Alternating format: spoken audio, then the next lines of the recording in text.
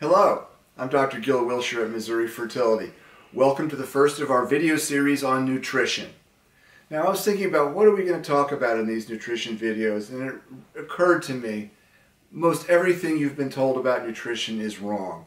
So in this first video we're going to kill some sacred cows and get rid of a lot of misperceptions. Nutrition is inherently difficult to study. We like to change one variable in science. In nutrition, there's millions of variables, and it's very hard to get clean, scientific, conclusive data. Another reason nutrition is difficult to study is that we're all different. We're young, we're old, we're black, we're white, we're from different areas of the world, we're in different times of our lives, we have different illnesses, different health conditions. One size does not fit all. So every time you hear about a blanket statement, it has to be wrong. Human beings are also inherently resilient. We can eat almost anything, and throughout history we've been having to adapt to different conditions. If you read your history, there have been prisoners fed bread and water for a long, long time, and they survive. Now I don't advocate a bread and water diet, but if you're in a jail cell and you have bread and water, you add a couple mice, a couple cockroaches, a resilient a human being can live an awfully long time. This brings up another concept. What's the difference between just subsistence eating to enough to get by, to enough to be healthy, to enough to be super healthy? How do you make these determinations? How do you study them? Inherently very difficult and almost impossible to prove. Another difficult thing about the field of nutrition is nothing is inherently good or bad necessarily. Let's take the example of water. Too little water, you die. Too much water, you die. Everything in between, what's the difference? It's very hard to determine what is the optimum amount of water. So I will start this talk with the concept of water and hydration. Well, obviously you need enough water so you don't die. But beyond that, what do you need? Well, it turns out there's very little data. You see people lugging around jugs of fluids in the gym and whatnot. I know of no data to suggest that that's helpful. If you have a normal brain and normal sensation of thirst, you should probably drink when you're thirsty and stop when you're not thirsty. And apart from very specific athletic events or endeavors or weight cutting or anything other than this, adjusting your fluid intake beyond when you're thirsty or not thirsty probably has no scientific data, or no scientific basis. Let's move on to salt. A lot has been made of salt. Well, salt is an essential nutrient. And if you're not one of the 2 or 3% that has high blood pressure that's salt sensitive, probably doesn't matter exactly how much salt you eat. You should probably salt your food to taste, and that should be fine. So you shouldn't worry about salt at all. Another nutrient, fiber. Fiber gets all this attention that it's so good for you. But it turns out there's virtually no good science to support taking fiber. Remember, a baby, when it's nursing for the first 1 or 2 years of its life, consumes no fiber and seems to do quite well.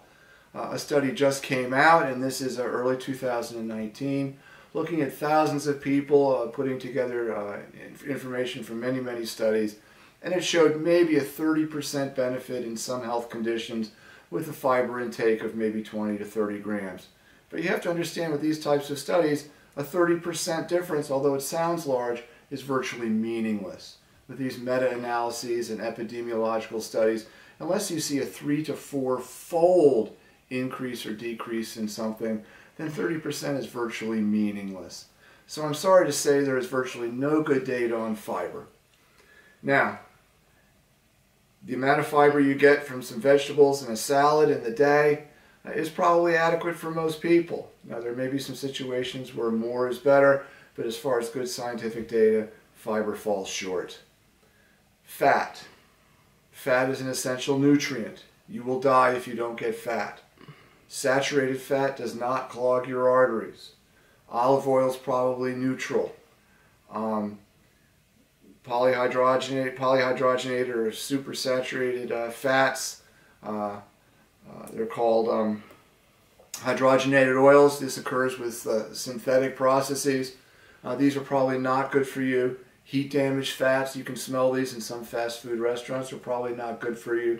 But beyond this, fat is not a bad nutrient, and you should not shun fat by any means. Protein. Protein is essential for life. If you don't get adequate protein, you will die. How much protein you need probably depends on your levels of activity and other conditions, but there's no doubt that you need protein. There's also no doubt that the best quality protein you get is from animal sources. Animals, fish, birds, whole eggs, these are your best sources of protein. In fact, there's never been a society on Earth that has not lived with some intakes of animal protein. One of my little hobbies is hunting for arrowheads or points. This is a beautiful point from Illinois, and it is a piece of art, it is a work of art, but this is a piece of technology that was essential for the survival of the Native Americans. A beautiful piece, and it's just a reminder that animal protein has always been part of a healthy diet. Just like fat, cholesterol has had a bad name over the years. This is probably neutral. No one should worry about how much cholesterol they eat, and it's really a non-starter how much you should have or not. I wouldn't worry about it at all. Vitamins. Vitamins were discovered through experiments of nature, and one of the most famous ones was vitamin C. The English sailors were found to be cured from scurvy by eating limes. Eventually it was found that it was vitamin C. It was a very easy experiment to do. When it comes to how much of a vitamin you need, the data is not clear at all. Beyond recommended daily allowances, it's hard to make an argument for more or less of a vitamin for most people in most circumstances. Some interesting data is coming out right now on vitamin C. Perhaps when someone is in shock or septic, they may temporarily, in fact, have levels of vitamin C consistent with scurvy. In that situation, maybe 1 or 2 grams of vitamin C intravenously might have a role. But beyond that, superdoses of vitamin C orally may not make much difference. Folic acid, there may be some controversy, particularly with people that have trouble metabolizing or activating their folate. But once again, this is controversial. Vitamin D, probably best derived from the sunlight. But beyond that, how much is optimal still is controversial. The next thing I'd like to talk about today is calories. Much is made of calories. But in fact, calories are basically a myth. If you're looking at mixed meals, then if you look at the calorie content, it tells you pretty much how much food are you consuming. If you're consuming about 400 calories a day of a mixed meal, you're probably not eating enough and you'll starve. If you're eating 40,000 calories of food in a day, you're obviously eating too much and bad things will happen as well as weight gain. However, when we're talking about normal amounts of food, calories are virtually meaningless. There are no calorie receptors in our bodies. What determines our body composition and what we do with food is our enzymes, our actual micro machines, nano machines in our mitochondria. There are electron pathways, there are proton gradients, there are channels. Metabolism is what determines what happens to our bodies and what happens with our food. Obviously, we have different metabolisms when we're old or when we're young. I am older. If I eat too much, particularly carbohydrates, I put that food into belly fat. If you're young, like my boy, who's 14 years old, in his growth spurt, the more he eats, the bigger and stronger he gets. The same food, same calories, very different effect on the body. So you've heard it here, calories are absolutely a myth. The thought that you would eat food, it magically turns into energy and magically turns into body components or fat is simply a figment of the imagination. Another thing I'd like to talk about today is the Mediterranean diet. Now, I like the Mediterranean diet. If you regard it as a diet that has real meats, real fruits, real vegetables, whole foods, very little processing, it's a wonderful thing. And I think it's generally a good thing. But when you hear science say the Mediterranean diet is good or the Mediterranean diet has been studied, run away. There is no such thing as the Mediterranean diet. There's at least 20 countries around the Mediterranean. They all eat differently. So this is just another example about something that sounds scientific until you pull it apart. There's really no science there at all. If you have a diet with thousands of components, how can you study that scientifically? So we've debunked the idea of calories. We've debunked the idea of a particular ethnic diet.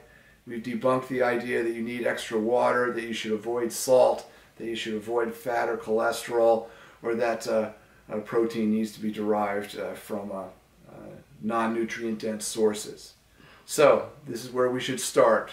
We've debunked these assumptions, and in future videos we're now going to be talking about actual specific recommendations for diets that may benefit people with particularly interesting conditions. Since we deal with fertility here, we're going to be talking about obese PCO, we're going to be talking about diabetic type PCO, we're going to be talking about athletic PCO in particular, and we're going to be talking about male health in general as well. And we'll be talking about particular dietary recommendations that actually in fact do have some scientific basis to back them up.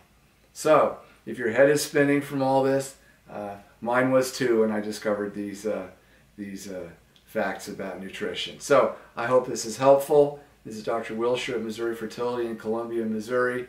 Until next time. I hope you found this video helpful. Please like us on Facebook, subscribe to us on YouTube, and follow us on Instagram.